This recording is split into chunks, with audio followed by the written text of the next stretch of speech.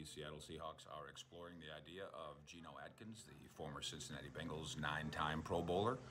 Are the Cowboys exploring it?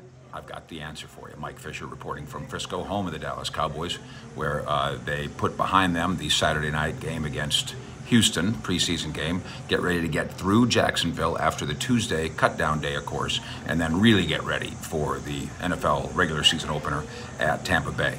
But there are issues at defensive tackle for Dallas, and so I asked the question of Cowboy officials today here inside the building at the Star, and the answer is no on Geno Atkins. I'm left assuming that they've already done their examination of the idea that the Seahawks are just now starting. Partly age, as Geno Atkins gets into his 30s, maybe partly money. Maybe the Cowboys already know what he's looking for financially, and they're not going to go there. But there is no question that the Cowboys need answers at defensive tackle, where they lose Gallimore for 6 weeks, where Carlos Watkins, who was the next man up and listed as the #1 defensive tackle on the depth chart on Saturday night, he's got the COVID protocol issue, at least for the moment.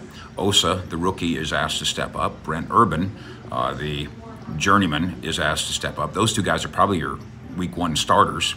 And then Bohannon might be the third guy in the rotation. That's not ideal. And so do you examine the idea of Geno Atkins? I certainly do. And I'm left with the impression that the Cowboys did as well.